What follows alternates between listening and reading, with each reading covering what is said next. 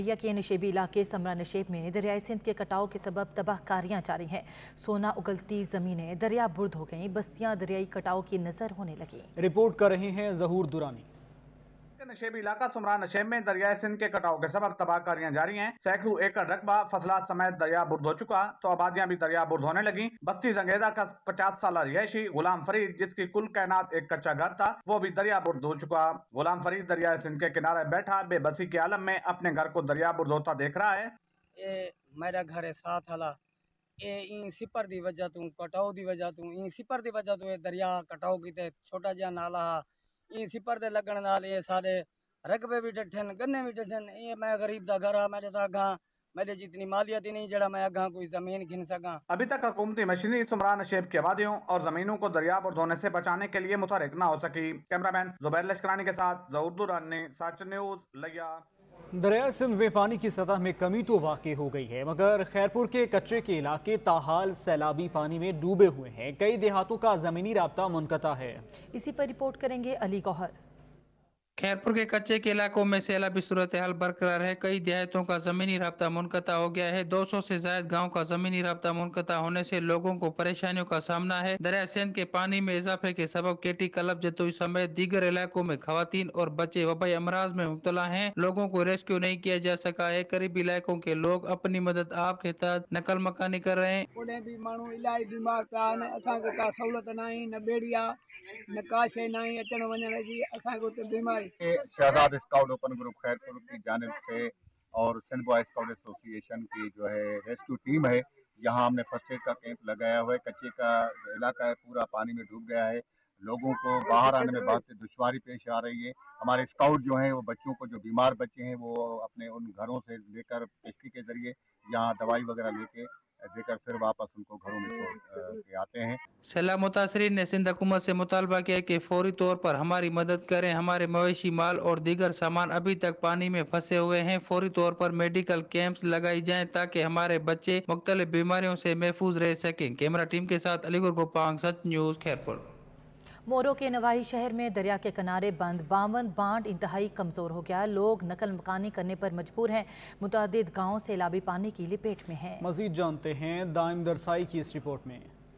مورو کے نواحی شہر مٹھانی سندھو دریا کے کنارے بند ML52 پر پانی کا دباؤ انتہائی تیز ہے، جس کی وجہ سے MS بند کو ٹوٹ جانے کا خطرہ ہے۔ انتظامیہ کی جانب سے 4 روز سے دن رات بند کو مضبوط کرنے کا کام جاری ہے۔ بھاری پتھروں کی ہزاروں گاڑیاں گھوٹکی، کوٹ بنگلہ، سیون اور جامشوروں سے منگوا رہے ہیں۔ کچے کے علاقے، دیہاتوں اور چھوٹے چھوٹے گاؤں میں سیلاب داخل ہو چکا ہے، جس کی وجہ سے لوگ نقل مکانی کرنے پہ مجبور ہیں۔ ریسکیو ٹیم تو ایک تو بالکل نہیں ہے، لوگ اپنی مدد خود مطلب کچے کے علاقے یہاں سے دریا سے نکل رہے ہیں، اور یہ جو بند کا خطرہ تھا 4-5 دن سے لوگوں میں بالکل خوف حواس تھا۔ جو ہمارے گاؤں 3 تھے ان گاؤں کے نیند حرام ہو گئی تھی۔ لوگوں کا مزید کہنا تھا کہ انہیں نقل مکانی کرنے میں دشواری کا سامنا ہے۔ سندھ گورنمنٹ کی جانب سے کسی بھی قسم کی کوئی بھی مدد نہیں کی گئی۔ لوگ بیمار ہو رہے ہیں، لوگوں کے پاس ڈاکٹر ادویات، صاف پانی اور کھانے کا سامان بھی موجود نہیں ہے۔ فصلیں ڈوب چکی ہیں، لوگ اپنی مدد آپ تک کام کر رہے ہیں۔ کیمرہ مین انیس قرائی کے ساتھ دائم درسائی، سچ ٹی وی نیوز، مورو۔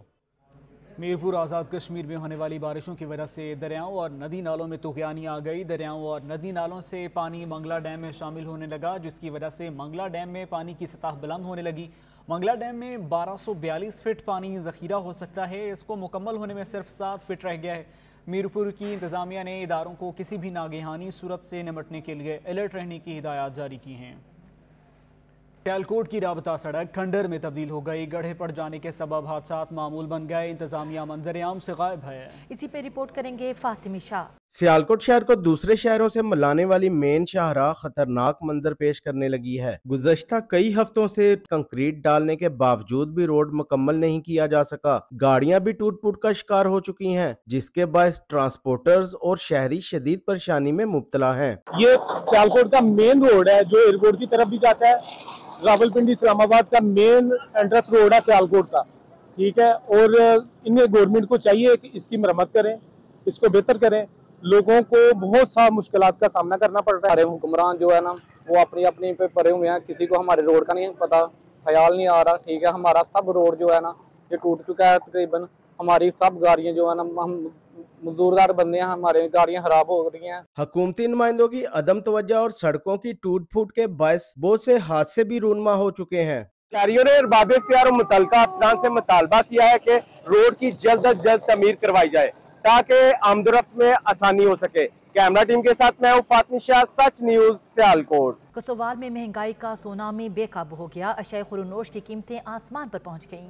इसी पर रिपोर्ट कर रहे हैं राय मुस्तफ़ा खरम। मुल्क भर की तरह कसोवाल में भी महंगाई का जिन बेकाबू हो गया। हर तरफ महंगाई का नया तूफान आ गया। सब्जियां, फल, चिकन, दालें, चीनी और दीगर एशिया खुर्दोनोश की बढ़ती हुई कीमतों की वजह से गरीब दिहाड़ीदार मजदूर सफेद पोश तबके का गुजर बसर करना मुश्किल हो गया। मेहरबानी करो असां गरीबां ते इस महंगाई कंट्रोल करो। सब्जियां बहुत महंगाई, दाल बहुत महंगी, चीनी बहुत महंगी, तो मेहरबानी करके आवाम को सहूलत दी जाए। शहरियों का कहना है कि एशिया खुर्दोनोश की बढ़ती हुई कीमतों की वजह से खरीदारी करना मुश्किल हो गया। शहरियों ने वजीर आजम पाकिस्तान से मुतालबा किया है कि बढ़ती हुई महंगाई में कमी की जाए। कैमरामैन रियाज भट्टी के साथ राय मुस्तफ़ा खरल, सच न्यूज, कसोवाल। मुल्क भर की तरह जहलम में भी पाकिस्तान का यौम आज़ादी मनाने के लिए शहरी झंडे, झंडियाँ, बैजेस और जश्न आज़ादी की मुनासबत से बनी शर्ट्स खरीद रहे हैं। मज़ीद जान लेते हैं बाबर हुसैन की रिपोर्ट में। मुल्क भर की तरह जेल में भी पाकिस्तान का 76वां यौम आज़ादी मनाने के लिए शहरी अपने पसंद के सूट्स, शर्ट्स, झंडे, झड़ियाँ, पैजेस खरीद रहे हैं, मगर इसके साथ दुकानदार और खरीदार दोनों ही महंगा सामान होने की वजह से परेशान हैं। मैंने अपने लिए भी शर्ट खरीदी है और अपने भाई के लिए भी खरीदी है।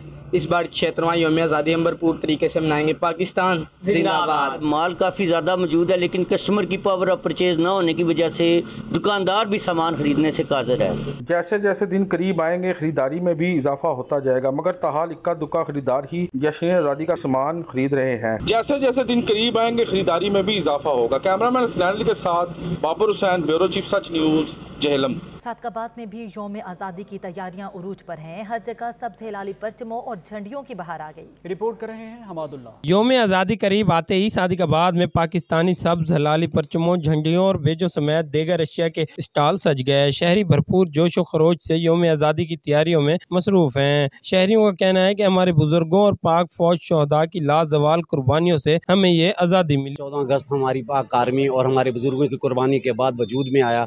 14 अगस्त का लोग हम बड़े जोश व खरोश से मना रहे हैं। शहरियों का कहना है कि महंगाई होने की वजह से हर चीज महंगी है। दूसरी जानिब दुकानदार भी परेशान दिखाई दे रहे हैं। दुकानदारों का कहना है कि गाहक आते हैं, देख कर वापस चले जाते हैं। बच्चे देख कर अक्सर चले जाते हैं। महंगाई की वजह से उन्हें की कुव्वत खरीद जो है जवाब दे गई है। हमने स्टॉल सजा लिए हैं। महंगाई की वजह से ग्राहक रेट पूछ के वापस चला जाता है।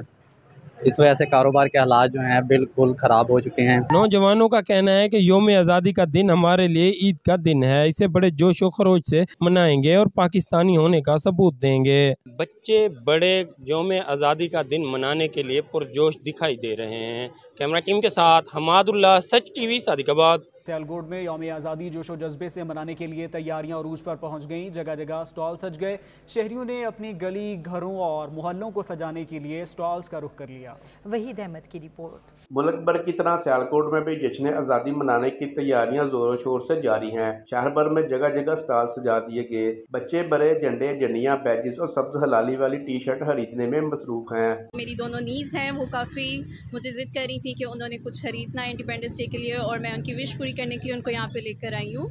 शहरियों का कहना है 14 अगस्त को मनाने के लिए तैयारियां अरूज पर हैं। हम हर साल अपने घरों, गली और मोहल्लों को झंडियों से सजाते हैं और पाक वतन से आज़ादी का इजहार करते हैं। महंगाई ने जो जी सत्यानाश कर दिया हुआ है मुल्क का, ठीक है, बैजेस वगैरह बहुत कॉस्टली हैं, ठीक है, लेकिन हम पाकिस्तानी हैं, इंशाल्लाह हमारे अंदर जज्बा है और हम जो है ना 14 अगस्त धूमधाम से मनाएंगे। यौम आज़ादी मनाने के लिए बच्चे बड़े पुरजोश नजर आ रहे हैं, मगर दूसरी तरफ शहरी महंगाई का शिकवा भी कर रहे हैं, लेकिन मुल्क की मोहब्बत के लिए भरपूर जज्बा भी कायम है। खरीदारी के लिए आए शहरियों का कहना है जश्न आज़ादी को मनाने के लिए न सिर्फ घरों बल्कि छतों को भी सजाएंगे। وحید احمد، سچ ٹی وی، سیالکوٹ۔ سکردو کی اپر کچورا جھیل پر سیاحوں نے ڈیرے ڈالے۔ سرسبز جھرنے، برف پوش پہاڑ، ٹھنڈی ہواؤں کے جھونکوں سے سیاحوں پر سحر طاری ہو گیا۔ رپورٹ کر رہے ہیں فیصل دلشاد۔ سکردو کی اپر کچورا جھیل خوبصورتی کے ساتھ ساتھ سپیڈ بوٹنگ کے لیے بھی جانی جاتی ہے۔ اپر کچورا لیک میں سپیڈ بوٹ کے علاوہ بھی مختلف اقسام کی کشتیاں چلائی جاتی ہے، لیکن زیادہ تر سیاح سپیڈ بوٹنگ ہی کو پسند کرتے ہیں۔ سپیڈ بوٹ پر سیاحوں کو جھیل کا 1.5 کلومیٹر کا چکر 1 منٹ میں لگوایا جاتا ہے اور سپیڈ 60 سے 70 کلومیٹر فی گھنٹہ رکھی جاتی ہے، لیکن سیزن پیک پر ہونے کے باوجود بھی روڈ کی وجہ سے سیاح کم آ رہے ہیں۔ شاہراہ قراقرم جو ہے آئے روز بند ہونے کی وجہ سے یہاں کا ٹورسٹ کا جو فلو ہے وہ سیزن کے پیک پہ بھی کم دیکھنے کو مل رہا ہے، جس کی مین جو ایشو ہے، مین جو وجہ جو ہے گلگت بلتستان کی روڈ ہے۔ اپر کچورا جھیل صاف پانی کی جھیل ہے جس کی گہرائی تقریباً 70 میٹر ہے۔ دریائے سندھ اس کے قریب ہی قدرے گہرائی میں بہتے ہیں۔ گرمیوں میں دن کے وقت یہاں کا درجہ حرارت 10 سے 15 سینٹی گریڈ تک ہوتا ہے، جبکہ سردیوں میں درجہ حرارت نقطۂ انجماد سے بھی نیچے گر جاتا ہے، جس کی وجہ سے جھیل کا پانی مکمل طور پر جم جاتا ہے۔ اسی طرح لور کچورا یا شگریلا جھیل کو پاکستان کی دوسری خوبصورت ترین جھیل بھی کہا جاتا ہے، کیونکہ اس کے نظارے کسی پر بھی سحر طاری کر سکتا ہے۔ حکومت اگر فلائٹ کی تعداد میں اضافہ کرے تو بلتستان کی معیشت مستحکم ہو سکتا ہے۔ سورج نے آنکھیں دکھائیں تو برف سے تیار کیا جانے والا گولا گنڈا بہاول نگر کے شہریوں کی توجہ کا مرکز بن گیا۔ بچے بڑے سبھی گولا گنڈا کے منفرد ذائقوں سے لطف اندوز ہوتے ہوئے دکھائی دے رہے ہیں۔ اسی پہ رپورٹ کریں گے راجہ کوکب افتخار۔ شاید ہی کوئی ایسا ہو جس کے منہ میں گولا گنڈا کا نام سن کر پانی اور ساتھ ہی ساتھ بچپن نہ یاد آیا ہو۔ بہاول نگر شہر میں رہنے والے سردی بھلے ہی برداشت کر لیں، لیکن گرمی کی شدت برداشت کرنا ان کے بس کی بات نہیں۔ گرمیوں کی دوپہر میں برف سے تیار ٹھنڈا ٹھار اور مختلف رنگوں سے جگمگاتا ہوا گولا گنڈا کسے نہیں باتا۔ رنگا رنگ مشروبات سے تیار کردہ گولا گنڈا بچوں کے ساتھ ساتھ بڑوں میں بھی یکساں مقبول ہے۔ برف کے ساتھ مختلف مشروبات کا مرکب گولا گنڈا انتہائی ذائقے دار اور لذیذ ہوتا ہے۔ وقت کے ساتھ ساتھ اس میں جدت بھی آتی جا رہی ہے اور لوگ اس پر کھوئے کے ساتھ ڈرائی فروٹس، املی اور جیلی کے مختلف فلیورز بھی استعمال کر رہے ہیں۔ بچوں کا کہنا ہے کہ گولا گنڈا بہت پسند ہے اور بڑے شوق سے اسے کھانے آتے ہیں۔ ہم گولا کھانے آتے ہیں، آصف بھائی کا یہ مشہور گولا ہے، اس میں کیری، مینگو، املی والا ہر چیز کا ہے، اسپیشل گولا ہے۔ ہم بہت دور سے کھانے آتے ہیں، یہ آصف بھائی کا ماشاءاللہ بہت اچھا گولا بناتے ہیں، نہ تو اس سے گلے درد ہوتے ہیں نہ تو خراب ہوتے ہیں۔ جبکہ گولا گنڈا بیچنے والوں کا کہنا تھا کہ خالص چینی اور مختلف فلیور سے اسے تیار کرتے ہیں اور معیار پر کوئی سمجھوتا نہیں کرتے۔ یہ میں گولا بیچتا ہوں نا، جو یہ جیلی گولا ہوتا ہے، ٹھیک ہے، یہ خالص چینی سے بنتا ہے اور یہ بچے لیڈیز بہت شوق سے کھاتی ہیں کیونکہ اس سے کوئی گلا وغیرہ خراب نہیں ہوتا، ٹھیک ہے، بیسٹ گولا ہے۔ ویسے تو گولا گنڈا ذائقے میں اپنی مثال آپ ہے، لیکن اگر اس کو بناتے ہوئے حفظان صحت کے اصولوں کی پابندی بھی کر لی جائے تو کیا ہی بات ہے۔ کیمرہ مین عبد الوحید کے ساتھ راجہ کوکب افتخار، سچ نیوز، بہاول نگر۔ سناوا میں صراط مستقیم سیمینار کا انعقاد کیا گیا جس میں مذہبی، سیاسی اور سماجی حلقوں کے افراد نے شرکت کی۔ رپورٹ کر رہے ہیں منیر حسین۔ سناوا کے مقامی ہوٹل میں صراط المستقیم سیمینار کا انعقاد کیا گیا جس میں مذہبی، سیاسی اور سماجی حلقوں کے افراد نے شرکت کی۔ مولانا محمد شیراز سنبل حال مقیم جاپان نے اپنے خصوصی خطاب میں کہنا تھا کہ صراط مستقیم کورس جو سیمینار کے منتظمین کی طرف سے کروائے گئے دین کی آگاہی کے لیے خوش آئند ہیں۔ ہماری جو بہنیں ہیں، مائیں ہیں، بچیاں ہیں، ان میں آگاہی پیدا کرنا ہے کہ دین پہ چلنے کا کیا فائدہ ہے اور کیسے دین پہ چلیں اور کیسے سارے معاشرے کو، سارے محلے کو، سارے علاقے کو دین پر لے کر آئیں۔ اللہ پاک اس کورس کو جس میں تقریباً 30 سے زائد خواتین نے شرکت کی ہے اور 20 دن کا یہ کورس تھا، الحمدللہ ان خواتین کی حوصلہ افزائی کے لیے پروگرام رکھا گیا تھا اور ان میں دینی کتب بھی تقسیم کی گئی۔ صراط مستقیم سیمینار میں 20 روزہ کروائے گئے کورس میں بچیوں کے مقابلے بھی کروائے گئے اور خواتین اور بچیوں میں کتابیں تقسیم کی گئیں۔ شرکا کی جانب سے ایسے دینی پروگرام کے انعقاد کو خوشائند قرار دیا گیا۔ منیر حسین، سچ نیوز، سناما۔ قائد ملت جعفریہ شہید سید عارف حسین الحسینی کی 35ویں برسی آبائی علاقے پیوواڑ میں عقیدت و احترام کے ساتھ منائی گئی۔ برسی میں علماء کرام، سماجی و مذہبی شخصیات سمیت زندگی کے مختلف شعبوں سے تعلق رکھنے والے افراد نے کثیر تعداد میں شرکت کی۔ رپورٹ کریں گے جاوید بنگر۔ بارچنا راپر کرم کے علاقے پیوواڑ میں شہید سید عارف حسین الحسینی کی 35ویں برسی عقیدت و احترام کے ساتھ منائی گئی، جس میں علماء اور قبائلی امیدین کے علاوہ زندگی کے مختلف شعبوں سے تعلق رکھنے والے افراد نے شرکت کی۔ علامہ سید عابد حسین الحسینی، انجمن حسینیہ کی علامہ منیر حسین، آغا جمل حسینی، شہید سید عارف حسین الحسینی کی زندگی پر تفصیل سے روشنی ڈالی اور ان کی ملت تشیع و عالم اسلام کے لیے جدوجہد کو سنہری الفاظ سے یاد کیا۔ مقررین نے کہا کہ سید عارف حسین الحسینی نے نہ صرف پارا چنار بلکہ پاکستان کے مسلمانوں کو متحد کرنے اور ان کے خلاف ہونے والی سازشوں کو ناکام بنانے کے لیے مثالی کردار ادا کیا۔ انہوں نے کہا کہ سید عارف حسین الحسینی موجودہ صدی کی عظیم شخصیت ہے۔ قائد ملت جعفریہ علامہ عارف حسین الحسینی کو 5 اگست 1988 کو پشاور میں شہید کیا گیا تھا۔ کیمرامین جلال حسین کے ساتھ جاوید بنگاج، سچ نیوز، پارا چنار، ضلع کرم۔ ماں کی دودھ کی افادیت کے حوالے سے بنو بھر میں آگاہی سیمینار اور واک کا اہتمام کیا گیا۔ بنو سے سلمان خان کی رپورٹ دیکھیے۔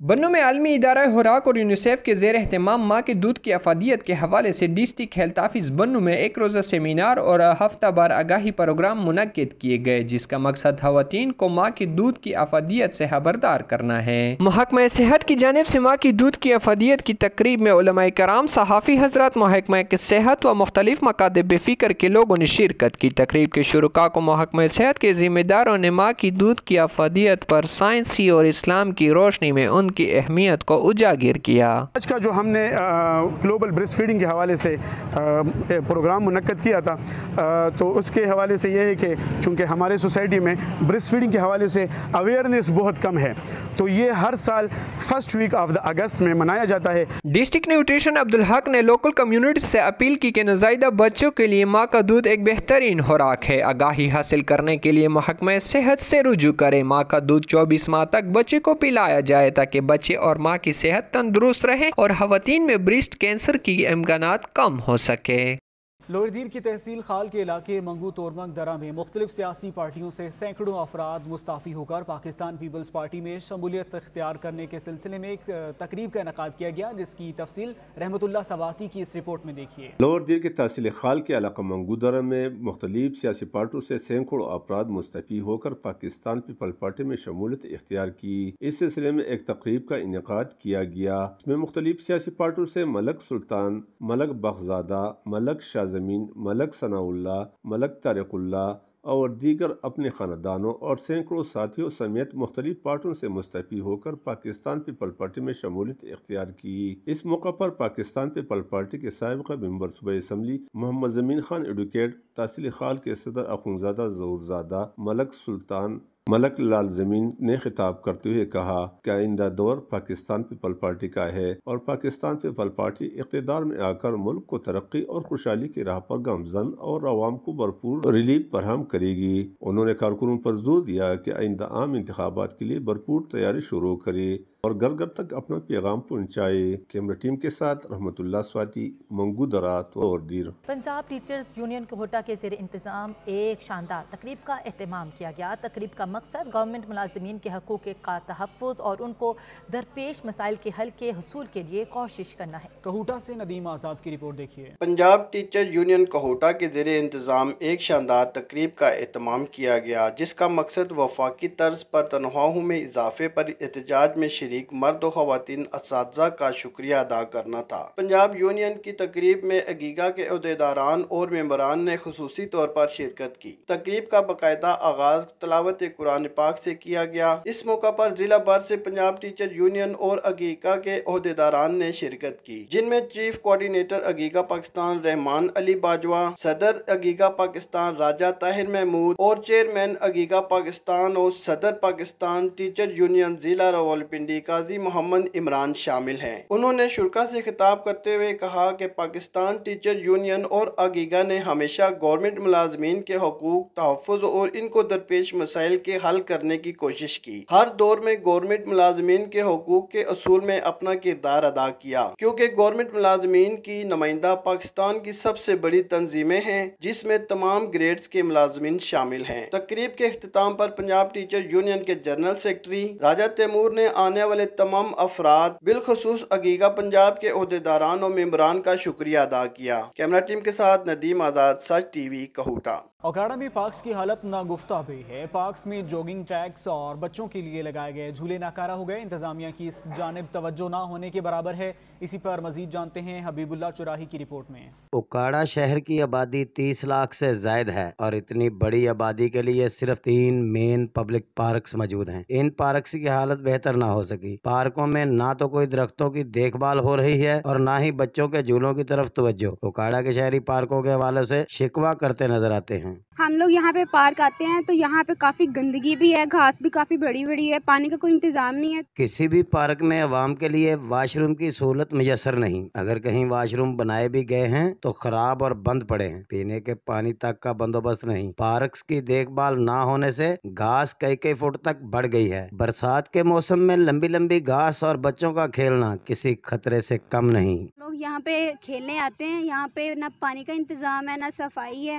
گورنمنٹ کو چاہیے یہاں پہ ذرا دھیان کرے۔ لوگ انتظامیہ سے شکوہ کناں ہیں اور ضلعی انتظامیہ سے ان پارکس کو بحال کرنے کا مطالبہ کرتے نظر آتے ہیں۔ شہریوں نے حکومت وقت سے مطالبہ کیا ہے کہ پارکوں کے لیے مختص کیے جانے والے فنڈ کو پارکوں کی دیکھ بھال اور ترقی پر ہی لگائیں۔ عوام کا کہنا ہے کہ پارکوں کی مکمل صفائی کرائی جائے اور ان میں واش روم کا اور پینے کا پانی کا انتظام کرایا جائے۔ کیمرہ ٹیم کے ساتھ حبیب اللہ چراہی، نمائندہ سچ نیوز، اوکاڑا۔ پاک پتن شریف کے نواحی گاؤں کے باسی آج بھی پتھر کے دور کی زندگی گزارنے پر مجبور ہیں۔ 20 سال قبل بننے والی سڑک بھی ناکارہ ہو گئی، گلیاں کوڑا کرکٹ کا منظر پیش کرنے لگی۔ مزید احوال جانتے ہیں ہمارے بیورو چیف نذیر احمد کھرل کی اس رپورٹ میں۔ پاک پتن شریف کے چک نمبر 34 KB کے لوگ زندگی کی تمام بنیادی سہولیات سے محروم۔ نہ سیوریج سسٹم ہے، نہ پینے کے لیے صاف پانی، گلیوں میں گندا پانی اور کوڑا کرکٹ جمع، بدبو اور تفن اٹھنے سے عوام مختلف بیماریوں کا شکار ہونے لگے۔ ਇਹਨਾਂ ਗਲੀਆਂ ਸੜਕਾਂ ਦੇ ਸਾਡਾ ਗੁਜ਼ਾਰਾ ਹੈ ਜੀ, ਕਿਸੇ ਨਾਲ ਜ਼ਬਰਦਸਤੀ ਕਰ ਨਹੀਂ ਸਕਨੇ ਆ। ਇਤਨੀ ਅਪਰੋਚ ਇਤਨੀ ਕੈਪੈਸਿਟੀ ਦੇ ਮਾਲਕ ਨਹੀਂ ਹੈ, ਮਾੜੇ ਬੰਦੇ ਆ ਜੀ। ਜੀ ਪੱਕੀਆਂ ਦਾ ਬਹੁਤ ਹਾਲਾਤ ਖਰਾਬ ਹਨ ਜੀ। मोटरसाइकिल साइकिल हर चीज़ टुट जाती हैं, एडे एडे खड्डे पै ना, गलियां बाजार सारे खराब हैं। चक को मेन रोड से मिलाने के लिए 25 साल पहले एक सड़क बनी, वो भी टूट फूट का शिकार है। हुकूमतें बदलती रही लेकिन इस चक की तकदीर ना बदली। यहाँ के लोग पत्थर के अदवार की जिंदगी गुजारने पर मजबूर हैं। इस चक की गलियां और सड़कें हुक्मरानों की बेहसी और इंतजामिया की लापरवाही का मुंह बोलता सबूत है। यहाँ की आवाम ने डिप्टी कमिश्नर पाक पतन से नोटिस लेने की अपील की है। सेवरेज सिस्टम समेत तब जिंदगी की तमाम बुनियादी सहूलियात फराहम करने की अपील की है। कैमरामैन राशिद हंजरा के साथ नज़ीर अहमद खरल, ब्यूरो चीफ सच टीवी, पाक पतन शरीफ। पाक अफगान सरहदी शहर चमन और कोयटा के दरमियान चलने वाली मुसाफिर ट्रेन रोज़ाना के बजाय हफ्ते में सिर्फ 2 बार चलने लगी, जिसके बाइस गरीब अवाम सस्ती और आरामदेह सफरी सहूलत से महरूम हो गए। चमन और कोयटा के दरमियान चलने वाली मुसाफिर ट्रेन हफ्ते में सिर्फ 2 बार चलने लगी, जिसके बाइस कम आमदनी वाले अफराद अजियत से दो चार हो गए। गरीब अवाम चमन से कोयटा तक सफ़र करने पर महंगे किराए देने पर मजबूर हो चुके हैं। चमन मुसाफिर ट्रेन हफ्ते में 2 बार चलने की वजह से गरीब अवाम सस्ती और आरामदेह सफरी सहूलियात से महरूम हो गए। शहरियों ने आला हुकाम से मुतालबा किया कि चमन पैसेंजर ट्रेन की सर्विस रोज़ाना की बुनियाद पर बहाल की जाए ताकि गरीब अवाम को रिलीफ मिल सके। ओबाड़ों में सरकारी स्कूलों के तलबा और तालिबात को दरसी कुतुब ना मिल सकी। 80% तलबा और तालिबात दरसी कुतुब से महरूम हैं। रिपोर्ट कर रहे हैं मोहम्मद सोमार शर।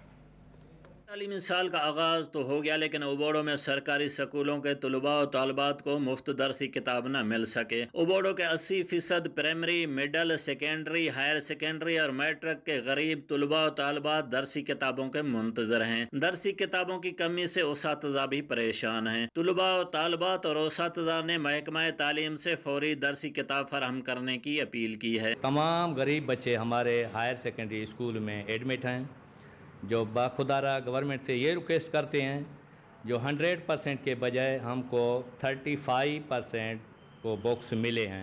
अक्सर गवर्नमेंट स्कूल में गरीब बच्चे पढ़ते हैं, तो अगर हमें किताबें पूरी नहीं मिलेंगी तो गरीब बच्चे कैसे यानी आगे बढ़ सकेंगे फ्यूचर में। जैसे कि बच्चे अपने मुल्क के एक फ्यूचर होते हैं, फ्यूचर को बनाने के लिए किताबें तो लाजमी होनी चाहिए। तो हमारी गवर्नमेंट सिंध से अपील है कि हमें किताबें पूरी दी जाए। दूसरी जानब section incharge Sindh text book board का कहना है कि जब महकमा तालीम ने टेंडर पास किया तो उस वक्त कागज की कीमतों में कमी थी। मौजूदा महंगाई के दौर में कागजों की कीमतों में मजीद बेपनाह इजाफा हुआ है, जिसके सबब किल्लत का सामना हुआ है। उनका मजीद कहना था कि पहले मरहले में जो किताबें छपी हैं उनको तकसीम किया जाएगा, इसके बाद दूसरे मरहले में जो किताबों की कमी है पूरी की जाएगी। कैमरामैन राहिब अली रिंद के साथ मोहम्मद सुमार शर, सच न्यूज उबाड़ो।